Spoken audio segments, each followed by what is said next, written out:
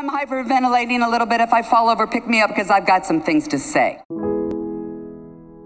Mr. Vice President, I'm speaking. I'm speaking. So when we're marching and protesting and posting about the Michael Brown Jr.'s and the Tatiana Jeffersons of the world, tell your friends to pull up. I am here because I have to show my parents that I am their daughter and that they did not raise me to accept abuse from men. And until we meet again, the marathon continues.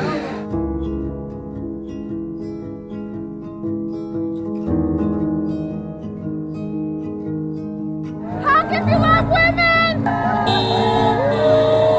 We work hard every day to move it forward, and we don't want to go backwards. We're not going to go backwards.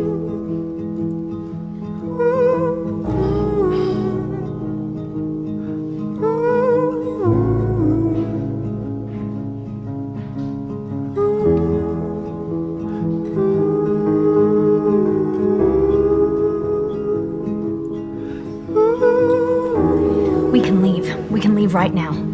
You will be bored of him in 2 years, and we will be interesting forever.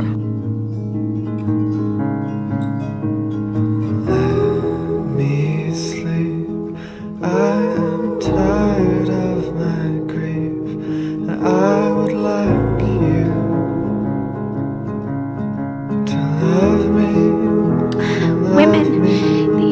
to love me.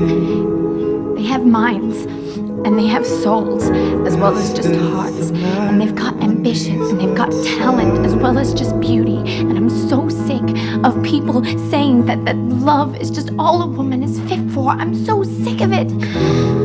With me, there are people who cannot speak without smiles. When I look down at this golden statue, may it remind me and every little child that no matter where you're from, your dreams are valid. Thank you. You know, we as women, we as minorities, we underestimate ourselves, and that is, I'm pretty smart. I work pretty hard. I'm good at what I do. I have really good instincts. I have great ideas, and I can execute. And I say that out loud because we as women don't pat ourselves on the back. We're always sort of deferring. How they hold you like a gun. And I want young girls out there to know what's in your brain is really useful. Do not hide it.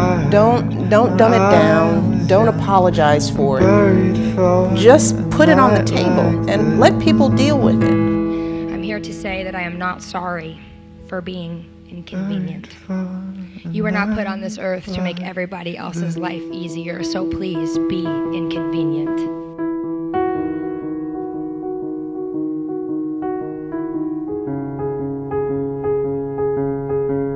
If we want to change the world, we have to do it ourselves, and I think we are, and I think we will.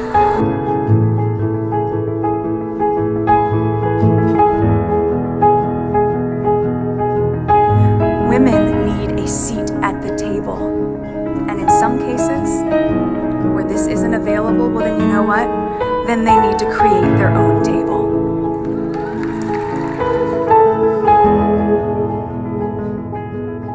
People ask me sometimes, when do you think it will be enough? When will there be enough women on the court? And my answer is, when there are none. My mom said to me, you know, sweetheart, one day you should settle down and marry a rich man. And I said, Mom, I am a rich man. I, Kamala Davy Harris, solemnly swear.